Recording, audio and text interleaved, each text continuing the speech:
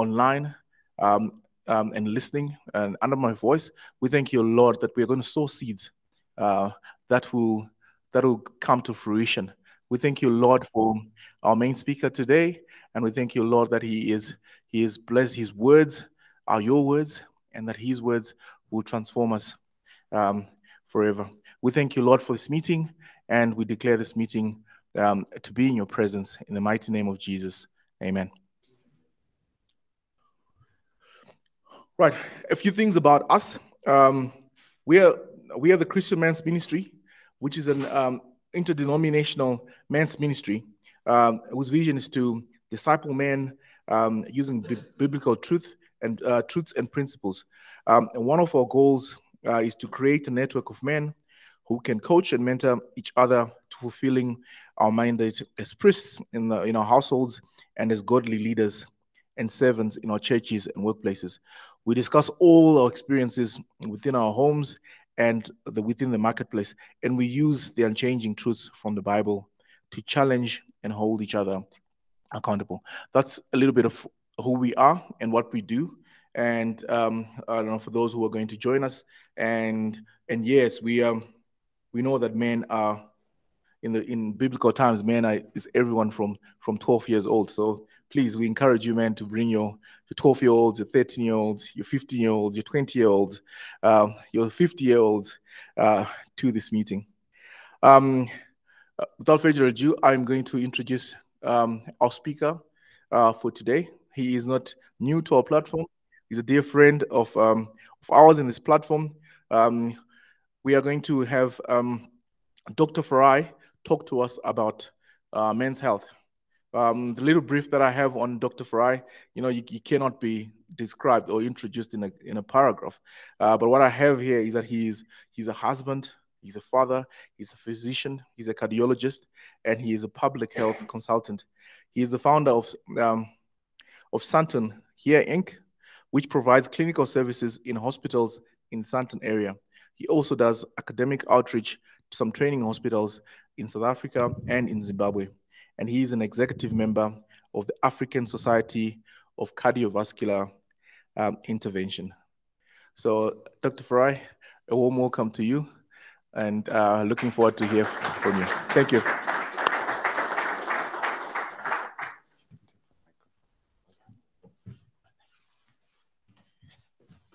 Thank you very much, my brother, for that kind introduction. And can you guys hear me? The guys online, can you hear me? Yes, we can hear you fine. Okay, fantastic. No, thank you.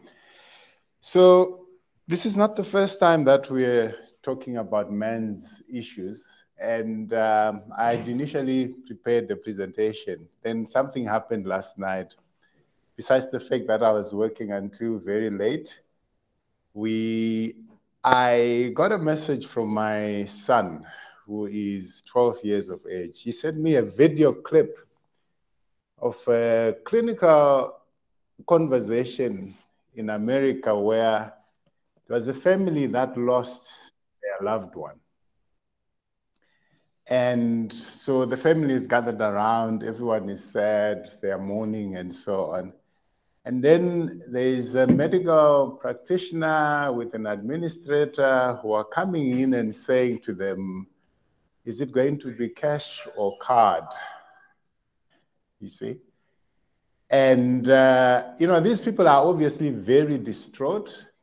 And someone is walking into the room and demanding payment for services rendered, so to say.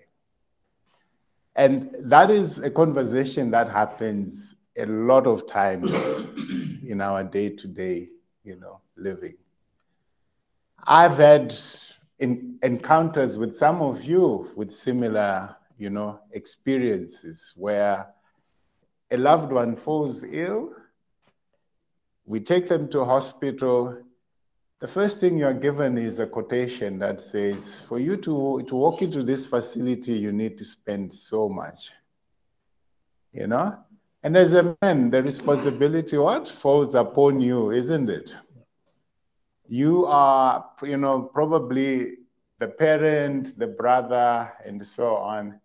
And everyone else is, worried about the illness. You are at the back of your mind, you're worried about the finances. Am I going to afford to keep this individual in this hospital or in this facility, and so on? And that is one of the lessons that we've learned even during COVID. During the COVID pandemic, as societies, we had to reorganize ourselves. We come from an environment where a lot of us are living in countries or in communities where when people fall sick, they will not use the local facilities. Those who have money would, catch a flight and they fly to Dubai, America, and so on. They get sorted and they come back. When COVID hit, no one could travel. And all of a sudden we realized we haven't been investing in our own local infrastructure. We haven't been investing in our own, people to provide these services. And what happened? I know cases where buildings were being, refurbished and made into wards, and there were makeshift, clinics, coming up everywhere. And this conversation, I think, comes down to even households, where as men, as leaders in our own households, these are conversations that we have to have, where we say to ourselves, and as far as my family is concerned, how am I going to take care of them going forward? And if you look at what is happening in South Africa right now, we are re-engineering the way we provide healthcare services to the population. There is this whole talk about NHI, National Health Insurance, and the question is, how is it going to affect you and your household? Currently, we have multiple, thank you. Currently, we have multiple health service, providers who will provide a service to you on a fee for, on a fee for, for service type of environment. And your fundings might be out of pocket, or it comes from a medical aid provider out there. And already, those who've got medical aids will tell you that by the time the year comes to about June, July, you've run out of benefits. You've run out of benefits, and if anyone falls ill, as a man, you have to make a plan. As a man, you have to make sure that it's not only yourself, but your family is healthy. And I know, patients of mine who will come to me towards the end of the year and they say to me, "Doctor, I know I need to have 1, 2, 3, 4 done, but I don't have the benefits.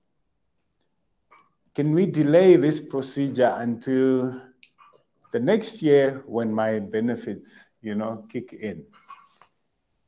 And then you say to them, "But, by us delaying this procedure, we run the risk of you complicating in this manner and that manner, And I think this is a difficult conversation that we have to have as men. I know normally when we have these sessions, it ends up being about, your own personal health, in a way.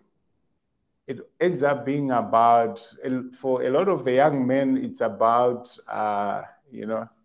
ED or erectile, dysfunction at the end of the day. But I think this is a very important, conversation that as men we need to have to confront with, because a lot of times, I've seen people who have a lot of money. They run into trouble, and they don't access the health services that they deserve because they haven't planned well for their, for themselves and their families. You have a a situation where there is a medical emergency in the middle of the night. You run into one of these private hospitals, they say to you, we need a deposit of 200,000 rand, for example. And 200,000 rand for some of these individuals that I have met is nothing. But to get 200,000 rand cash or to do a swipe or transfer in the middle of the night, you know, and the person who can only do that transaction is the very person who's very ill. Then people have to run around them to, you know, to try and come up with those resources, and time and money is wasted. I mean, time and opportunity is wasted for us to do something tangible on time. So what am I saying, you know, by bringing up all of these, you know, situations? What I'm saying is that in some communities, which I think the Christian community, you know, can do a lot more. We have found out that in some communities, they also have their own healthcare service, you know, funding mechanisms. I know guys in the insurance sectors, you know, will tell you that they have been approached by certain, you know, other religious communities to have their own, you know, different funding mechanisms which support their members when times like this arise. I know that in some communities during the COVID, you know, situation that we had,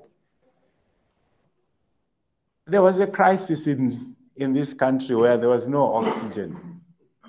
For example, we ran out of oxygen, we ran out of certain medications, but there were individuals in certain communities who would say to you, Doc, what do I need? Okay, I need oxygen. Okay, don't worry, I'll get oxygen. What else do I need? And you say you need this specific drug, but we don't have it. Here, don't worry, I will get that medication elsewhere. And they also managed to organize themselves in such a manner that even those individuals who were not hospitalized, who were not put into these institutions, there was regular contact with either, be it a paramedic, a nurse practitioner, or anyone, you know, who had some sort of healthcare expertise that could then feed back to a group of, you know, doctors or specialists who were advising individuals to say, no, this one, I think, take him to hospital. And when that decision is made within the community, the ambulance is dispatched, you know. For us, you call for an ambulance, what would happen? The ambulance would take 4 hours to get there. By the time you get to the hospital, the ambulance has to queue. And some people were dying outside hospitals during the COVID situation. So this is the challenge that I'm saying to, you know, to us guys. You know, we meet here, we are all from different, you know, backgrounds, different expertise, but this is a real challenge that we have as men who want to take care of our families, take care of our communities. And I know, because of the caliber of guys that are here, we can get something going in as far as this is, you know, this is concerned. So my first issue or my first pillar of this conversation is around the healthcare funding, the healthcare structure, and how can we as men, you know, who are leaders in our communities, organize ourselves to take care of not only ourselves, but those around us. Okay. And then after our last conversation with, I think it was Brother Sam, who raised a very important issue that as this ministry, we tend not to, you know, take, you know, too much care or attention when it comes to our young ones who are, you know, growing up in our midst. We focus mainly on our needs as men. But I wanted to break, to break my next, part of this discussion into 2 points. The first one is the young individuals or the young, members of our community and the elderly in our community. We need to have, different ways of approaching their care when it comes to men's health is concerned. So the first thing is coming to the young ones. I see we've got some very young individuals here who are, part of the group. Welcome. I want us to, take this conversation in this context where the heart is, I think, the core of the person's, existence, in that it is the main, pump that provides energy, flow of blood to the rest of the body. And being a cardiologist, we encounter a lot of individuals who run into trouble earlier on in their lives because of cardiovascular diseases, and majority of us will die from a cardiovascular event anyway. Here, majority of us will die because of something that has happened to the function of the heart. But the heart itself is basically a muscle, which has got energy that regulates it, but it is also influenced by everything else around it. When I say everything else around it, it means all the other organs and even the emotional state of the individual. And the good thing is that when someone is born, we have all of these scores that, the medical community has come up with, like the APGAR score. The midwives would say, no, this one had a low APGAR, this one had a high APGAR. And the moment you say low APGAR, the care pathway becomes, different. And there are certain expectations when someone has had a low APGAR score, where we say, this one might end up in a neonatal, intensive care environment. The baby who's had a very good APGAR score may be discharged the following day and life goes on. Okay? But the fact that someone has had a relatively low score means that when they enter that care pathway, people are very critical of certain aspects of their well-being. And fortunately, we have a very good, primary health care setting in most of our communities, where the babies will be examined, just after birth. They go for immunizations. There's constant examinations, They enter school. Before you enter school, you are examined, And they'll say, no, this one is, has got problems in this area and that area, so we need to have this intervention in place. And by the time you leave school, you've probably had some of your main conditions identified, and there are systems in place to take care of that individual. And for a lot of our boys, unfortunately or fortunately, what happens is when they now get into their teenage years, because of the environment that we are in, there are a lot of pressures for the boys, be it from a sporting perspective, also from an image, perspective. And a lot of them, end up engaging in some high risk, I would say high risk behaviors, where, for example, I have a 12-year-old whom every time we get into the car and we are driving, as soon as we drive past a shop, Dad, can I have Prime? Dad, can I have, Dad, can I have this, And these are energy drinks, you see? And you say to yourself, but what is fueling this in this generation that they so much want to have so much energy? And also on the sporting field, he plays a lot of basketball, and he's even now taken, boxing, and he's 12. And he's so aware of his, his strength. I can jump so high, and so on. And unfortunately, sometimes in the school environment, you then get coaches and schools that will identify the talent in these individuals, and they will push them very hard.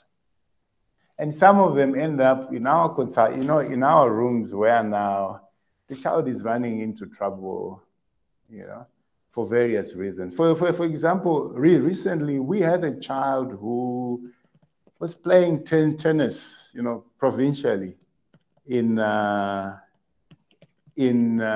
Johannesburg, and he started running into trouble because the coaches were pushing him. Even when the weather is cold, this kid, no, I need to go and train. I need to become the best, in my game. But that child, unfortunately, ended up having a heart transplant at some stage. Because all of a sudden, they went to some tournament, he realized he was not performing at his best. Ended up seeing some of my colleagues, and they realized, no, this child has had an infection, and most likely it was one of these viral infections which weakened his heart, and ended up in hospital a couple of months and had a heart transplant. But he was very fortunate to have a heart transplant. In fact, after that transplant, a year after that transplant, he went on to represent, South Africa in the transplant games and won some medals and so on. So this is a child whom, had that illness identified quite early, and there was an opportunity for us to intervene as healthcare professionals. Now, the question is, how many of us out there, have got young kids like this, who are participating in sport, who are being pushed, and how many of them have had a general, physical examination of some sort, or some screening of some sort? And yet you'll find a lot of that screening is so easy to do, where in some families, people sit down and they say, oh, so-and-so died from cancer, so-and-so died from a heart attack, or so-and-so, just collapsed and died. And that becomes the end of the conversation. But the next part of that conversation should be, what does this mean for me right now? That 14-year-old who ended up getting a transplant is, when you now look back, you then realize that there was something that was happening in that family. There was there was something that is in that cohort of genes, which people can always look back and screen these youngsters for some of these conditions. I had at some stage one of the parents in the school where my kids go to, he approached me and he said, you know what, I've got this family that I'm worried about. They've had issues where so many individuals have died, and I'm worried about a congenital or a genetic rhythm issue, because people just collapse and die. And then the next question I asked them, so have they been screened? And then it was comforting to know that at least someone was, taking the trouble to, to screen these, those kids from that family. And fortunately, for some of these things, there are interventions that can be put in place for them, where if we identify that they are at high risk of, collapsing suddenly on the fields, there are kids that have, collapsed playing sport. Okay? And then when we move up now to the end of life care, we are faced as men a lot of times with situations where when you are at your prime, intellectually, your career is doing very well, the community, industry will take very good care of you. Okay? And a lot of guys think that, it's about me. And the fact of the matter is that it's not about you. It's about the industry taking care of their interests. And why do I say that? The guys who work for the insurances will tell you that they've got certain criteria that if you exceed a certain threshold in terms of your weight, your level of cholesterol and so on, or anything, if they pick up anything, even in your family, that your brother died suddenly, then they will say to you, we will, insure you, we'll cover you, but at a premium. So they are taking care of their interests.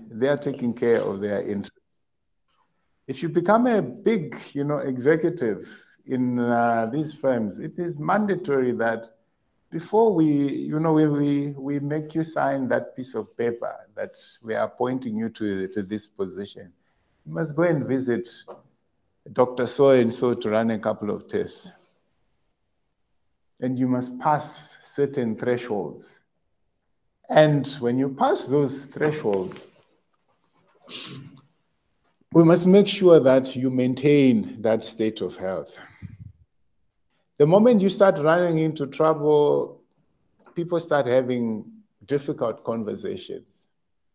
We start getting difficult requests.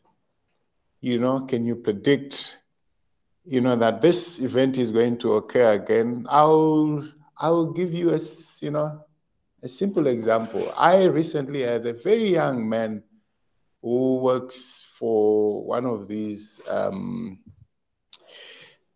ships out there. Very, very talented individual who unfortunately had a heart attack and was evacuated they were out at sea, ended up being evacuated into one of these countries in America.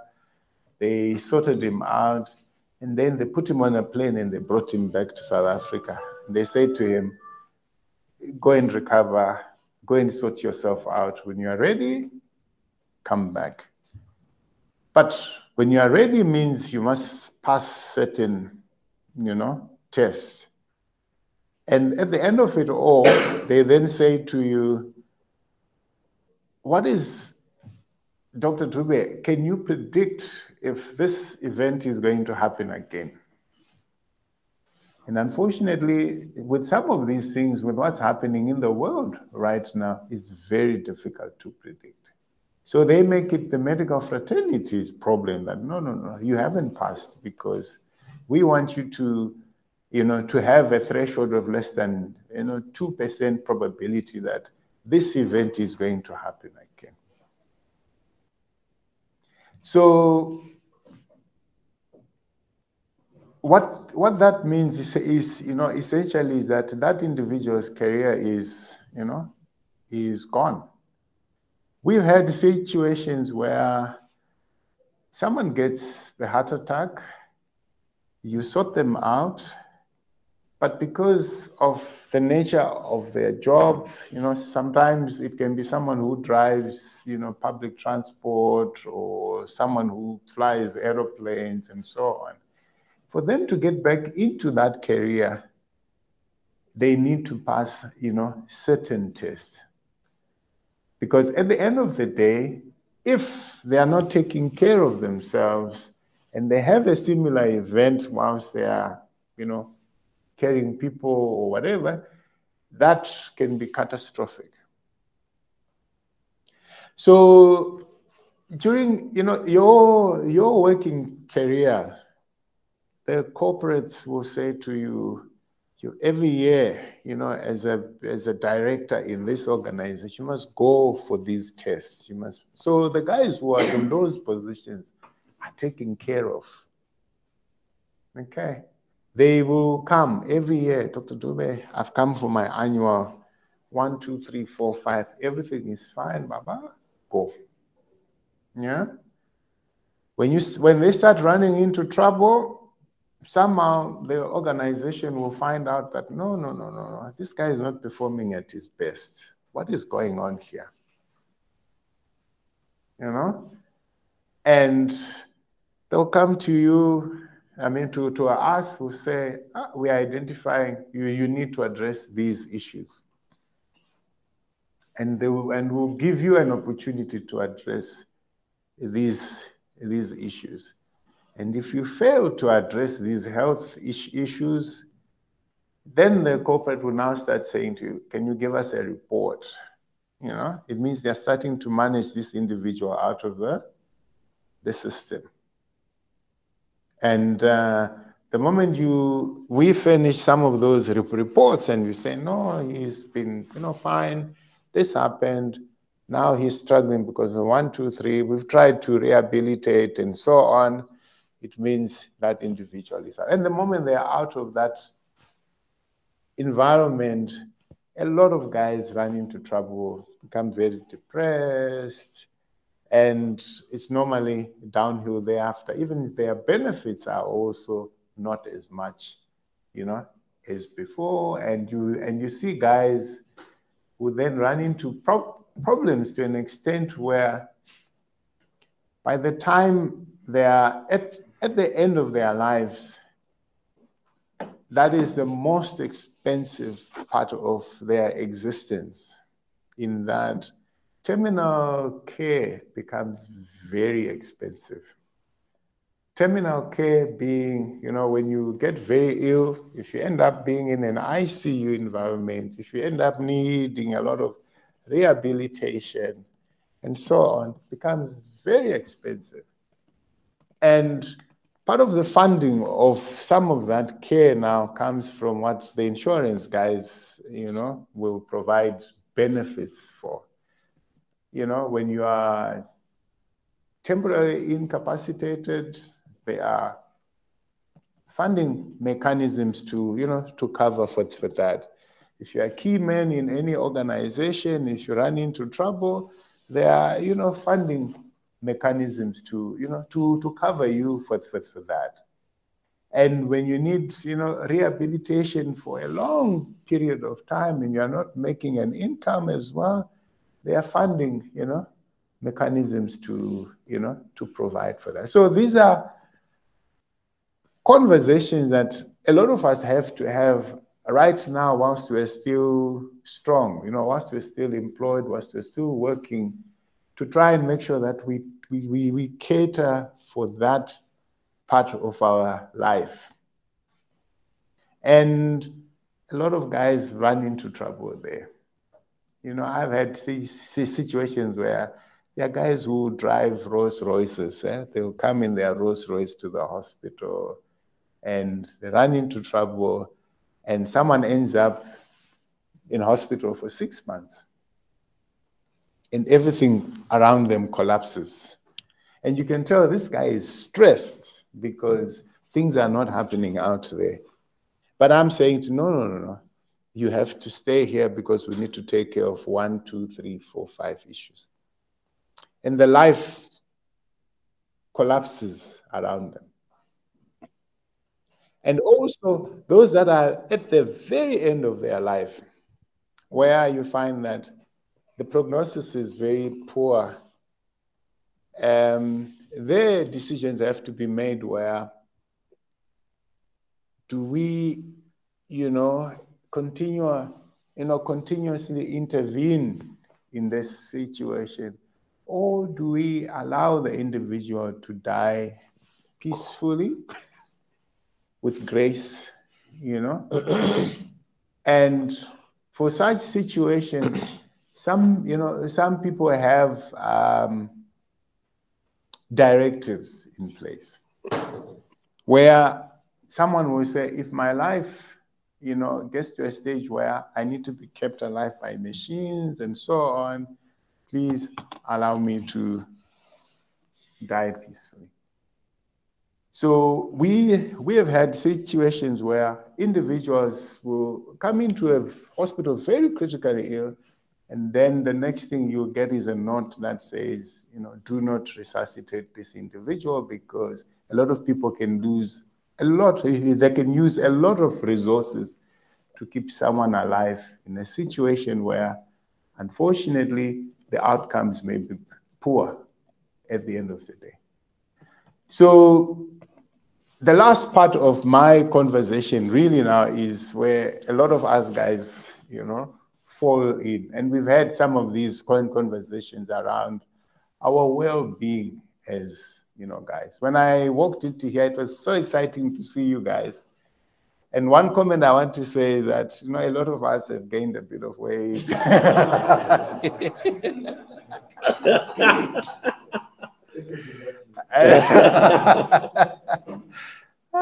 I hope it's a sign that, life is good out there, but we should, remember the things that we've always been, speaking about, that as men, we need to take care of ourselves. We need to, have good habits, okay?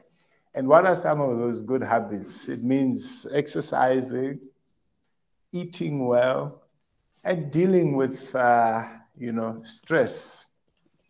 And obviously having the regular encounters with the healthcare system at whatever level. If you get a bit of a cold, go and get it sorted, because a lot of times, some of these colds that people are having are not just simple colds anymore. You see? And exercise is something that I've always been, saying to the guys that we need to get active. Maybe part of our interaction should not be, here where, we sit, we talk, and then we walk out, we feed ourselves, and, you go.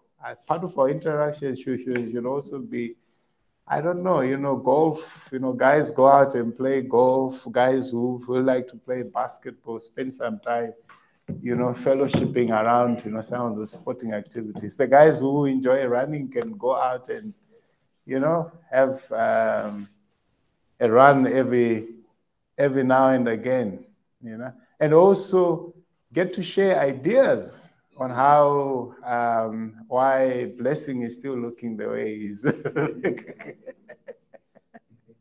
And you'll be surprised what a lot of guys are doing out there in terms of, taking care of themselves. It's not so much, what used to happen in the past, where it was the women. The women will go to the shopping mall and they're thinking of their diets. They will go to work, they are talking about their diets, and exercise. But guys, these days, guys are also diets, Guys are dieting. Guys are getting onto some of these programs where they are using some of these, supplements, healthy supplements, okay? Some guys are going on to these injectables that were initially being sold by women to take care of themselves, you see? So I think it's also about the mindset as well, that the mindset has changed. We've got a wellness movement out there where people are being driven towards, wholesome well-being, where it's not so much about your physical well-being, but also your emotional and psychological, well-being as well. So I think for now, let me give you guys some, time for us to start interacting on some of these points that I've raised. Okay, Doc, thank you so much. Mr.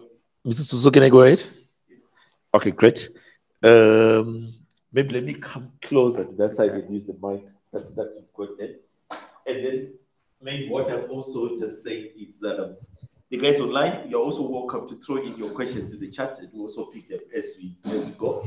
The guys in the room, please indicate if you've got any questions, and we will gladly take the questions. I don't know who's got the first one.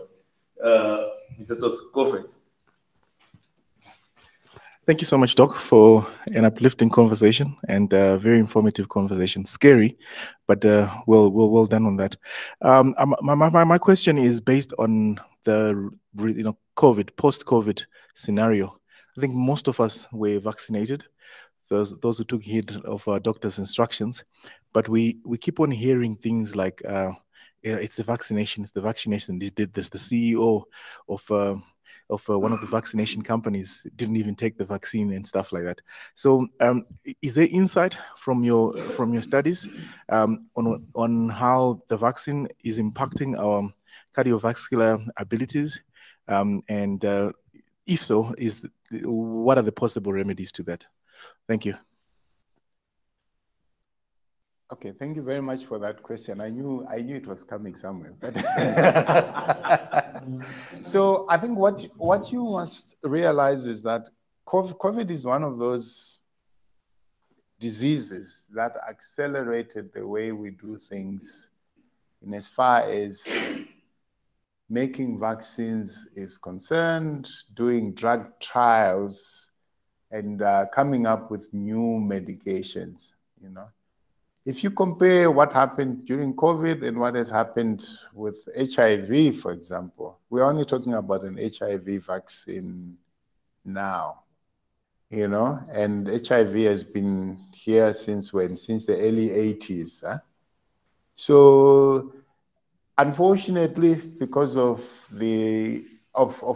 how aggressive and the spread was for COVID, there were a lot of technologies that were deployed, which a lot of us in the medical fraternity were not very comfortable with the pace at which the deployment was done.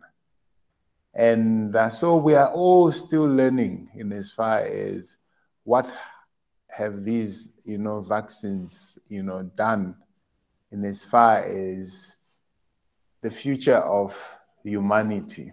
Because all of a sudden, we are getting young people whom normally would not present with certain conditions. Like a lot of young people are getting these, what we call, cardiomyopathies, coming in with clots and so on. And yes, it was well documented that these vaccines will induce a response in the body, which will end up generating antibodies and so on, which will protect the individual from getting the infection. But unfortunately, that response will vary in different individuals. So we've had situations where for very young people, they were getting the first dose of the vaccine, but when they got the second dose of the vaccines, because of the robustness in that second, immune response, they would end up running into trouble. That's why you will see how the vaccines were deployed. It was initially, the over 70s, 60s, coming down like that. When we got to the young generation, the teens, in some countries, they even didn't, start deploying those vaccines. But the good thing is that the vaccines, I think, achieved what they were meant to do. And what they were meant to do is reduce the number of deaths in the population. And now we are just dealing with some of the consequences of, that vaccination. So yes, people have got issues either from the infection itself or side effects from the vaccine. But a lot of the things that have come up and the things that are coming up are things that we can, deal with. from a medical, fraternity perspective. And it's about early identification of, symptoms, and it's about, being, investigated properly and being put onto the right, therapy, so to say. So, for example, there are people who come in and say to us, all of a sudden, I've got a very fast heart rate. Even if I'm sitting down, I've got a very fast heart rate. And it happened after I got vaccinated, or it happened after I was, I was infected with COVID. And the cardiovascular community, has got treatments for some of those conditions. But it's about the individuals identifying that there is a problem and coming up, and they get the proper, care, so to say. Okay, great. We just trying to mix the online and the in the room. So I'll take the online as the team in the room is setting up. Brother Sam says, thanks for the great conversation, Doc. Always good to learn from your expertise and experience. A couple of questions too. What are the regular medical tests men at our ages should be having? One, and then the second one, what are the main drivers of heart problems, and what can men do or avoid to have healthier hearts? That's a very good question, and I think that's a conversation that we've had a few times in the past, where at different stages in your life, there are specific tests that one needs to have.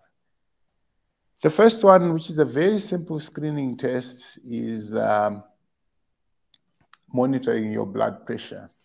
Unfortunately, in this environment, this is Africa. Africans are predisposed to high blood pressure and its complications. So one needs to go for regular blood pressure checkups. And one of the telltale signs that there might be an issue with blood pressure is, some people have issues with headaches, blurred vision, dizziness, you see?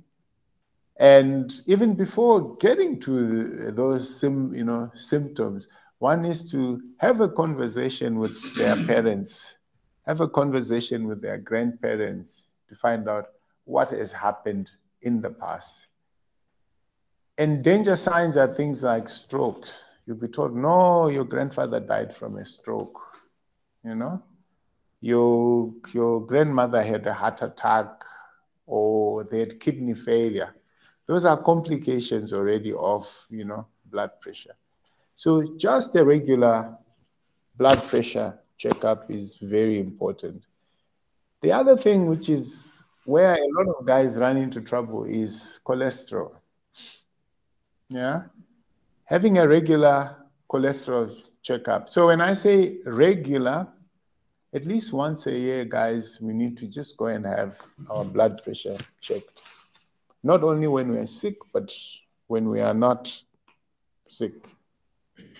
Cholesterol, we run into trouble with cholesterol earlier than ladies because of their hormonal, makeup.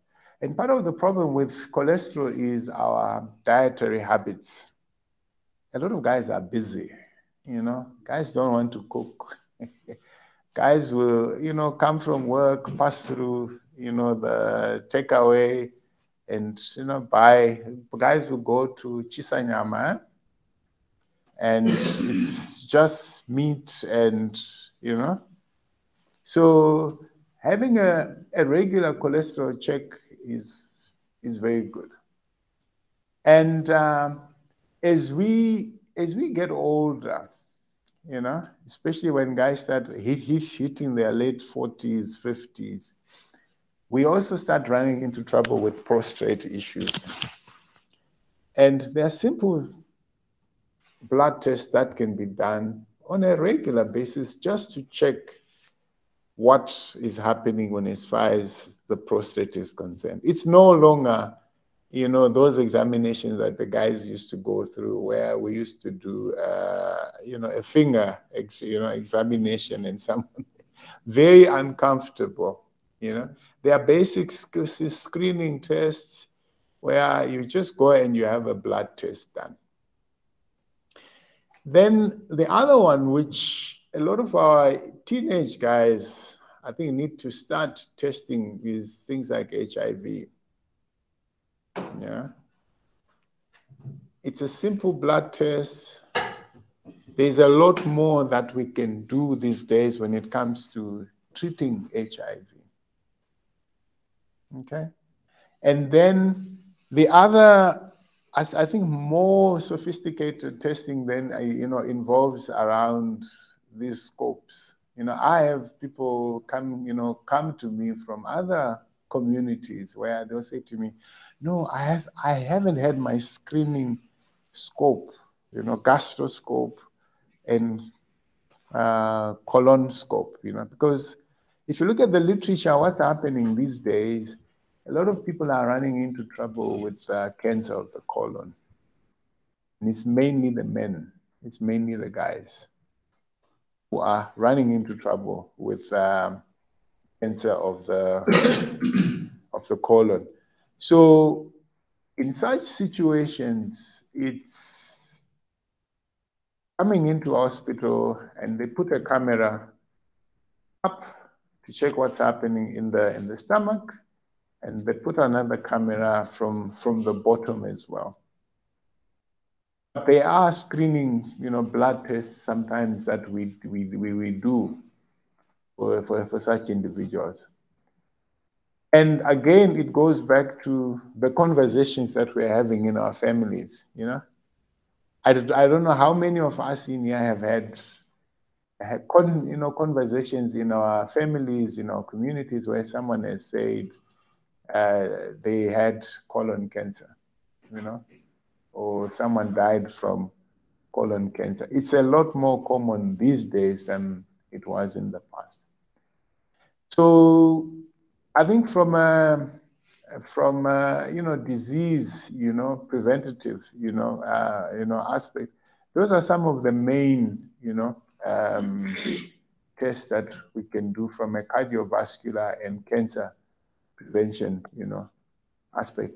Then obviously the other things are for your own well-being. You know, the insurance people will talk about BMI, you know, before you take out an insurance policy. They want to know what's your weight sometimes. They want to know what's your height, because that has got prognostic, you know, effect according to their calculations. Although there are some of us in here who've got very big, you know, bodies, you know, very tall, very big, very high BMIs, but it's all muscle, isn't it? And they are very strong. So some of those tests become very subjective, you know, in that aspect.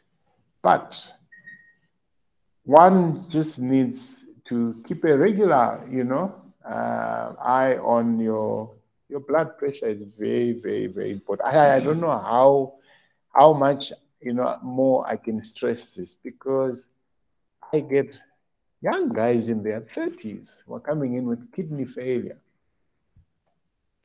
because they've had blood pressure from their 20s that was not managed. And when you look in their family, so-and-so died from a stroke, so-and-so had kidney failure, and so on. But no one, you know, decided to take that young man to a clinic to say, can we have your blood pressure checked? Because this is in our family, this is in our, you know, genes. So those are some, you know, those are some of the conversations that we need to have. Yes. Great. Let's hear Mr. Mtabaro. Thank you so much for the wonderful presentation, Doc. And you've just been talking about tests and testing, checkups. And I want to build up on Brother Sam's question. considering budget constraints that may limit one's ability to afford medical checkups. Oh, I need to take it up. Oh, stand up. Oh, hey, Brother Langton. I think they want me to compare the height with my son here, who is much taller than me now.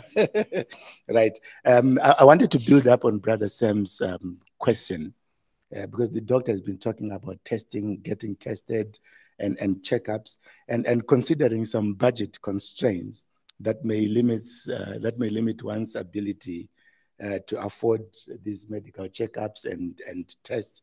What types of exercises or sports can one engage in?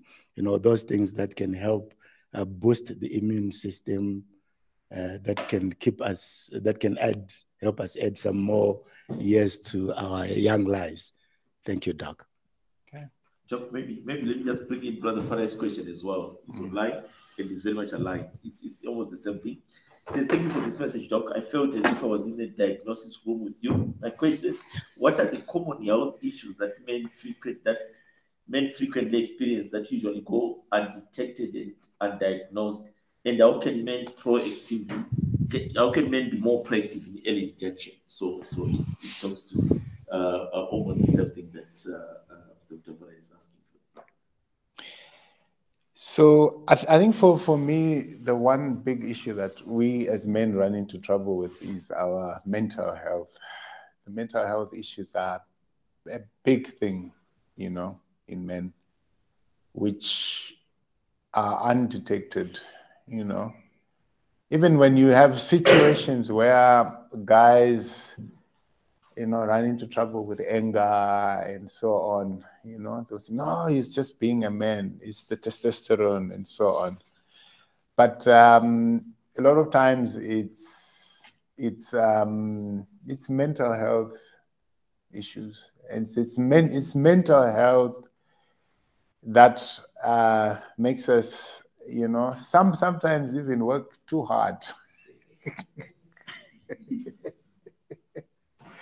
Because that's the only space in your life, in your existence, where you find, you know, that fulfillment, that I'm the man, you know, I'm providing a solution to a problem, you know, and everything else around you is what is crumbling, so to say. And fortunately, when it comes to some of these, you know, tests, you see, it becomes very important, you know, as men to interact in this environment where you get a true response or a true, counsel when you interact with your brothers. Okay. What do I mean by that? If you are in these, you know, corporates, you know, everyone is what? It's a dog eat dog out there, isn't it? So the guys are focused, the guys are driven, you push, you know, guys end up abusing substances. Some people will abuse, you know, alcohol. Some guys are on drugs. Others are on, you know, cannabis, you know. Others end up, you know, having habits, you know, which border on being very promiscuous and so on, you know, just because they need to have that outlet. But in this environment where, you know, the guys can hold each other accountable, for me, that is, you know, a test. Whereas, you know, we've had, you know, guys, you know, go, you know, astray in a way, and the guys have said, no, please come, go and see Doc. What's happening? And they come and see me, and I say, no, but I can't deal with this, guys. Huh? Let's, you know, go and see so and so, go and see Pastor so and so for counsel and so on. That is, you know, those are some of the tests out there. Now, in terms of your question where you say it's a lot of, it can become very expensive, you see. But the message out there is prevention is better than cure, you know. Prevention means the habits that we generate as men from an early, you know, age group. You know, these young boys, they push themselves, they exercise, and then all of a sudden when they start working, what happens? They don't have time anymore for that. You see? And it's about creating a balance in your life. And yes, we've all walked, you know, that journey where you go to school, you get a career, you push in your career, and then when you've made enough money to, you know, to start enjoying life, you are ill and you can't enjoy that money anymore. So it's about creating that balance, you know, for me, and also identifying that we are not invincible as men, you know.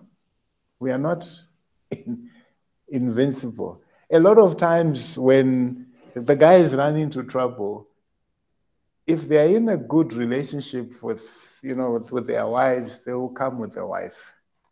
And I will have the conversation with their wife about the guy. Because what then happens is that he will say, no, I'm fine. And I said, no, you're not fine. On this day you did this happened, that happened, you know? And then you realize that sometimes it's a mindset thing with the guys. You know, that we have to accept that sometimes we cannot be strong all the time. You know? And if we don't take care of ourselves, things can break down and we end up in trouble. And if we have loving, you know, a family, you know, sometimes it's the kids.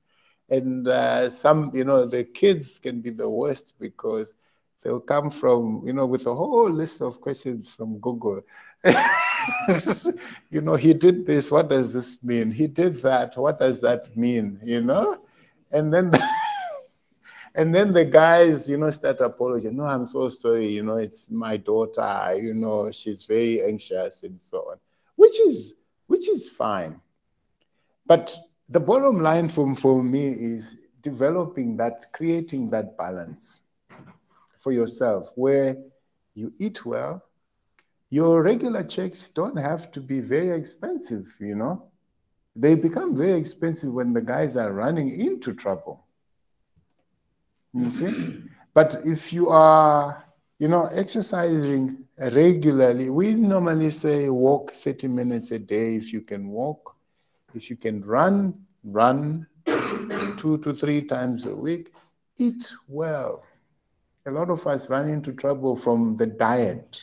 The diet is the biggest killer out there. We went through an experiment. I'll call it an experiment, you know, in my own family, where one of our kids was not doing very well nutritionally. And, you know, we were feeding this child, you know, all of this fruit from one of these well-known, you know, purees and so on. You know, my wife would just walk into the shop and say, no, my son, you know, enjoys this fruit and that fruit. It's already prepared.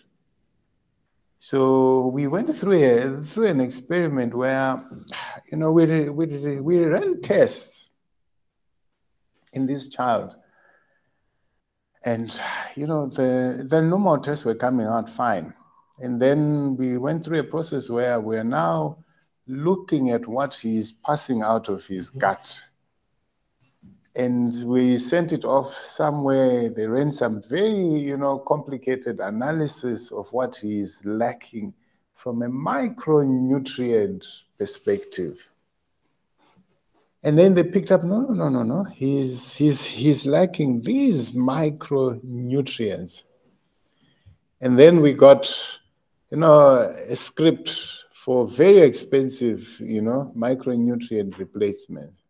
And then I sat back and I said to myself, but you know, this child, you know, is being fed a lot of fruit, a lot of purees and whatnot from, you know, all of this. And only to realize that we've got a problem in as far as our nutrition is concerned in this, you know, not only here, but I think worldwide, where there's a lot of fruit out there, there's a lot of food out there, but the actual nutritional value is not what it's supposed to be. Which I suppose creates an industry out there for, you know, for replacements, vitamins, and so on.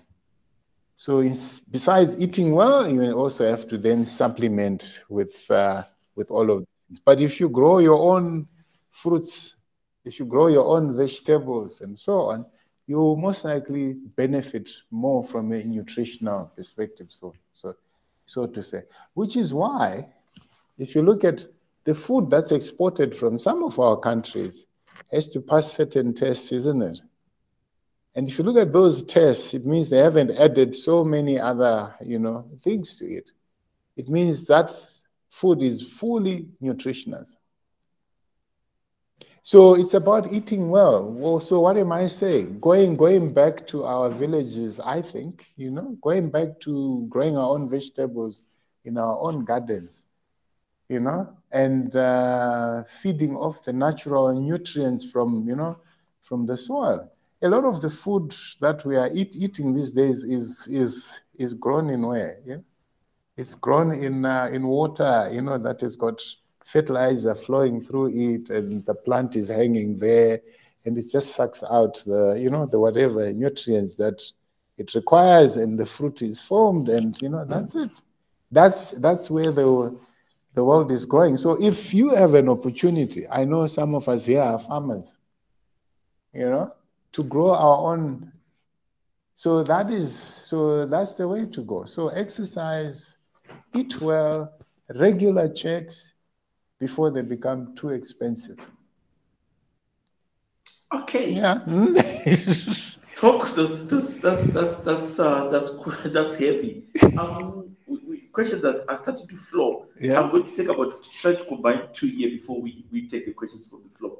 A comment from Brother Emin says, thank you so much for your approach to share practical parts that I did not consider when thinking about wellness. Then the two questions that I'll take is, one brother could say, how regular should we have a colon check? And then Tafazo Sosko, I don't know the Tafazo Sosko, or it's Brother Langton sometimes he must correct. He says, thank you, Dr. Farai. Could you kindly elaborate on the injectables you mentioned? As men kindly advise as Christians how we can remain relevant in our bedrooms with the rise of so many enhancers for both men and women. That was coming. Is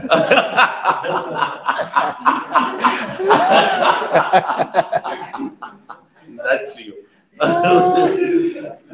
Okay, so I think the first one is, you know, the colon checks. A lot of times from the age of 50, a lot of guys have a basic screening test, and then if there are issues identified there, they'll say to you, come back after 5 years, or come back next year, or they will remove, you know, what we call polyps, you know, and take them for testing to see if there is any malignancy or pre-malignant, you know, change there, and then take it from there.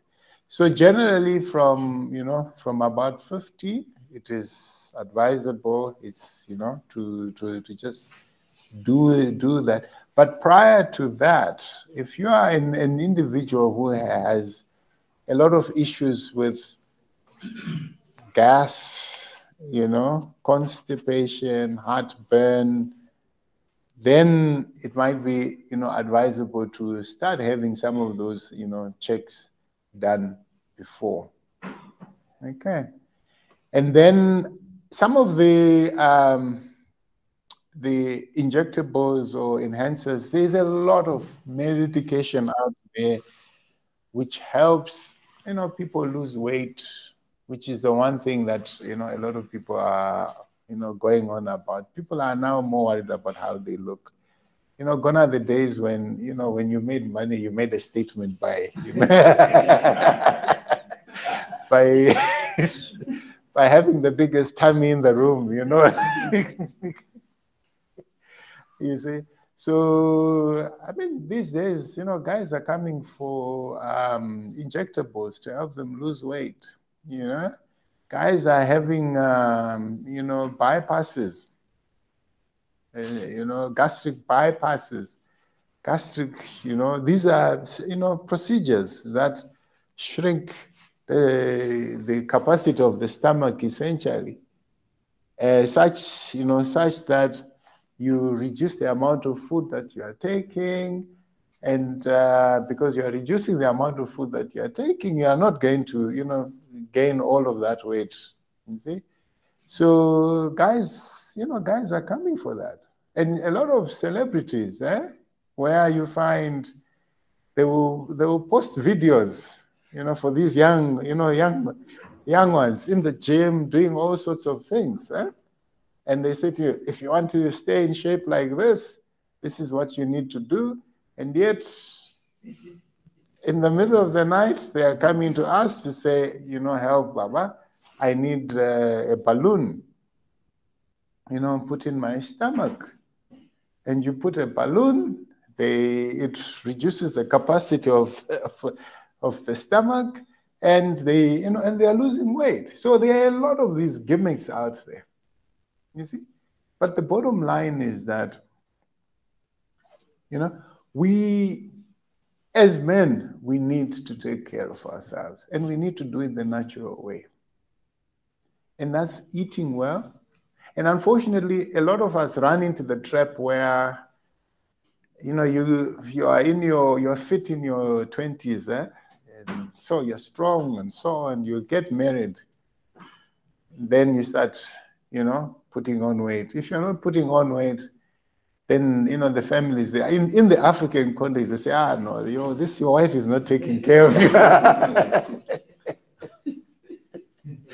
And the women also, unfortunately, you know, get upset when you walk home and you find, there's a big, you know, there's a big spread of meat and whatnot, and you just nibble and you take a little bit. Who is feeding you?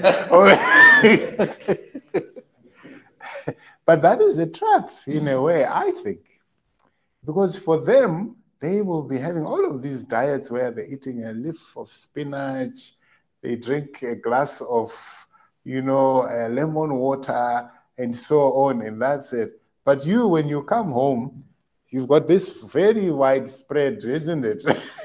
And you must finish that. So it's not falling into that trap and saying to yourself, I'm going to exercise. If I need help, there are a lot of guys who need help with tablets.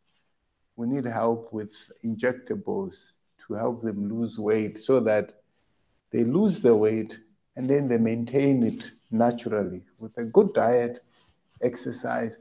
When it comes to the bedroom, well, there is a lot of stuff out there these days. But it has to be safe, you know, because guys, some guys run into trouble where they are not healthy. They use some of these, you know, supplements, and they run into trouble. Guys have heart attacks, you know. And, but that is also, you know, a critical area in most men's, you know, lives, because that is where we have been, you know, conditioned, you know, to say, I'm a man because I can, you know, I can do this. And there's pressure as well from the women sometimes to say, but why is it not happening? You know? And yet there is a lot more that we can do in that area, from medications, from procedures, but it also boils down to wellness. Not only physical wellness, but also the relationship that you have with your partner. You see, and having that clear communication around it, you know, because if there is a lot of performance anxiety, then it's not going to happen. And if the partner is, putting pressure, you see, it's not going to happen. And if you are coming home tired every day because you are working very hard to, to maintain this this lifestyle, it's not going to happen.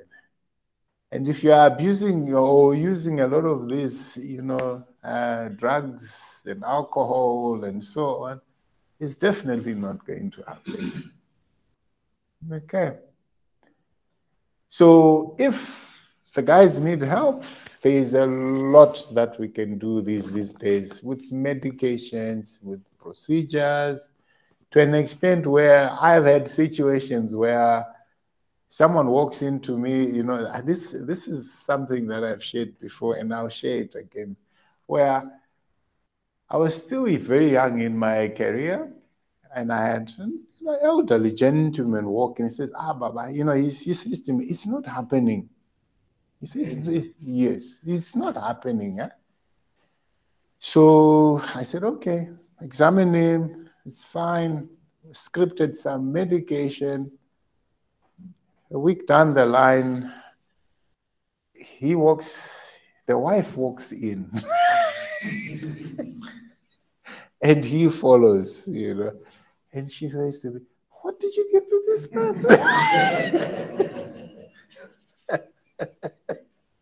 He says, don't. You see. So all I'm saying to you,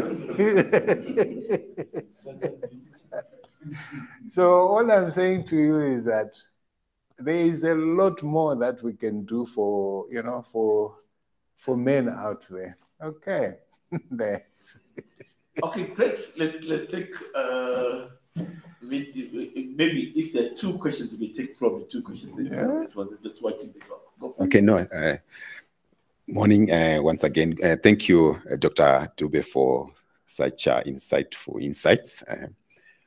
I want to dwell more on the supplements, right? I liked it. You touched on how it has affected, especially the young ones coming through high school.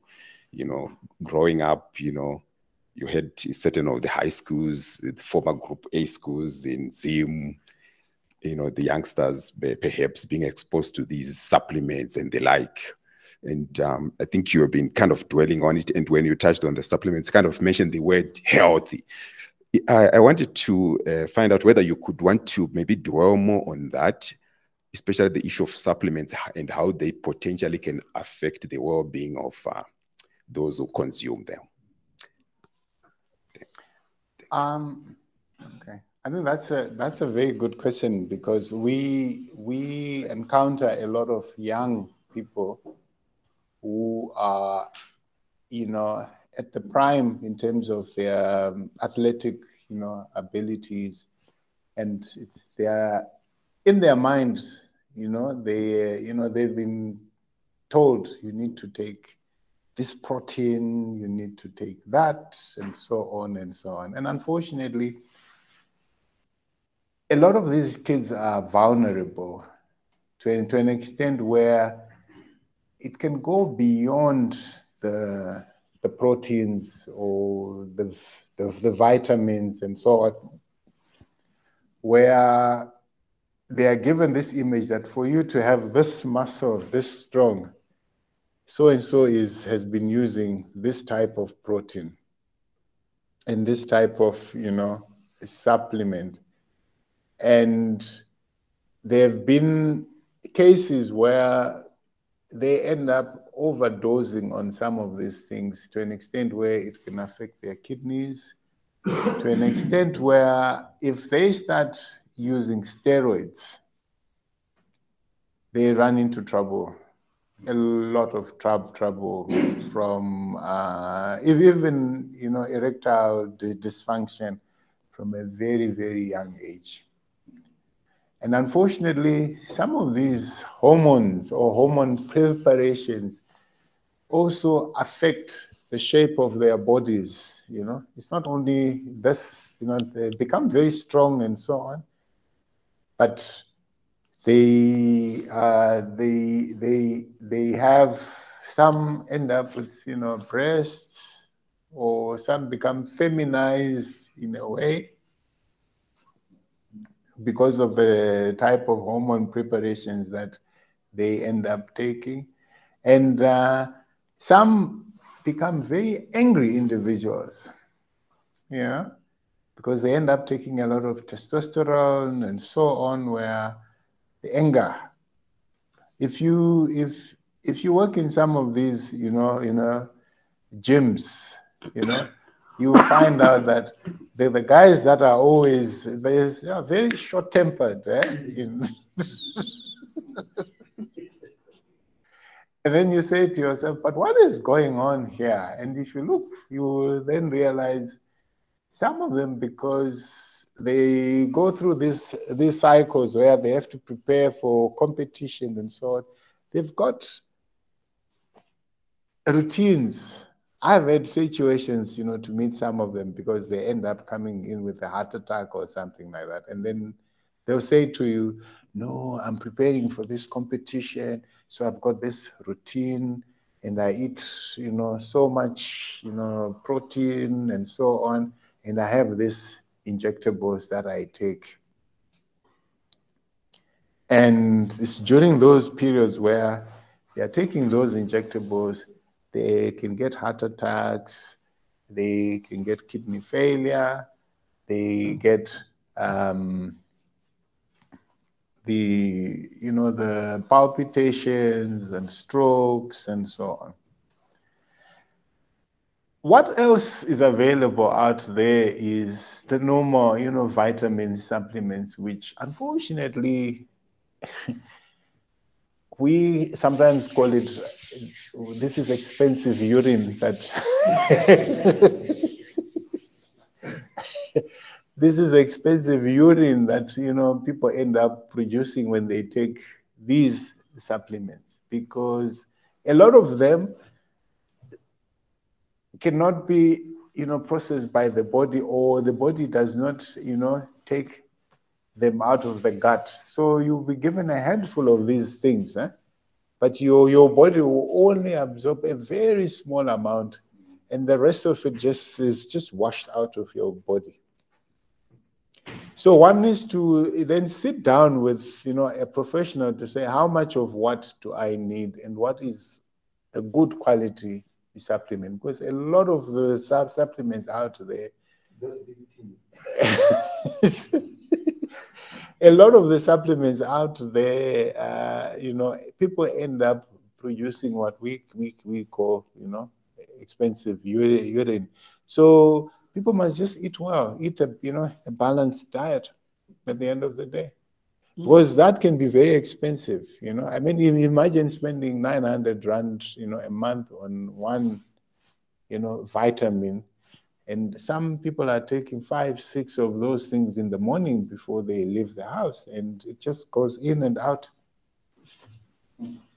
Jeez, hectic. Okay, we are down to our last 5 minutes. I still want him to quickly shoot these questions and see if we can quickly take it before. Thank you, Dr. Dube. My question is, I enjoyed the discussion today. So what practical steps are you thinking to take? Because charity begins at home, or they say a prophet has no honor in his home, but I think we have got a lot of honor from what you have said. So what practical steps are you thinking, taking, say, within the men's Christian ministry to implement some of these things? Are you thinking of like having a wellness day, or how can men within have access to this help in a sustainable way? Yeah, thank you. Do you want to quickly shoot your question as well? Yeah. Doc, okay. Should I face that way? Or? Yeah. I just want to find out, I'm coming from the other end. Jesus says, when you fast. So in other words, fasting is something that's critical in the mind of the Creator. What are the health benefits of fasting? Okay, thanks so much. Okay, I think when you fast, fasting has got a lot of health benefits in individuals. This is the realization. You know, people who go through this intermittent, you know, fasting way of, you know, dieting or eating, derive a lot of benefits in that it programs the system more or less to what nature, or when God created us, meant us, you know, to eat in that manner. Where if you look at what has happened over, you know, the centuries, we started off as individuals who were with hunters and gatherers and so on. So you'd only eat, you know, at specific times when you have had the opportunity to go out and gather your food, and you come and you have, you know, a single meal, or, you know, and most of the time the body was, you know, fasting. And we then evolved to a, you know, to a society where eating, you know, becomes programmed in your psyche because of cultural, you know, norms, where it's morning, afternoon, and evening, and if you miss a meal, you start feeling a bit shaky and so on. But the guys who have studied the way the body metabolizes, you know, these nutrients, and the effect it has even on your psyche and your emotional, you know, being and so on, have you know, realized that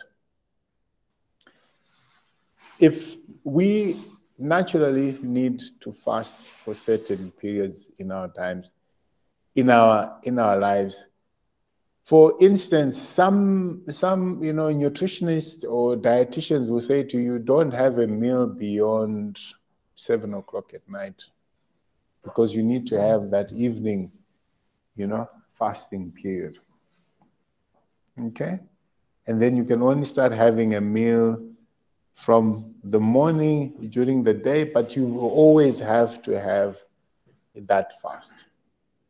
So there is a move around intermittent fasting, and people have seen a lot of benefits from it.